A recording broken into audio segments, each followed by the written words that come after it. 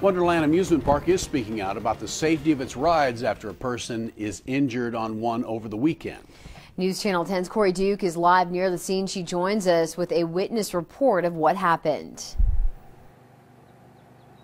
That's the drop of fear you can see behind me, a large tower that sends riders to the very top and then releases them in a free fall. On Saturday, as riders were seeking to get a thrill from the attraction, they got something else instead.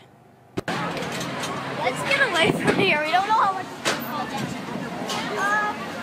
Those are the words spoken just moments after a ride at Wonderland Amusement Park forced riders to take cover. Justine and Archer Mora were awaiting their turn on the drop of fear. As they stepped up to the gate, watching those go ahead of them, the unthinkable happened.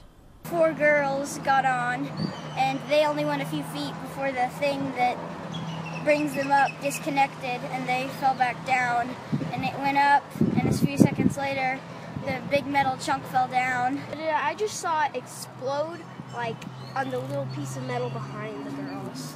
These children's accounts were sent in to us from Justine and Archer's concerned mother. She tells us both her children were sprayed in the face with what she thought was metal shrapnel. We reached out to Wonderland Park to see what it was doing about the incident. They released this statement. Wonderland Amusement Park takes great strides to ensure the safety of our visitors at all times. Today we have a ride inspector on site evaluating the drop of fear, which was involved in an incident over the weekend.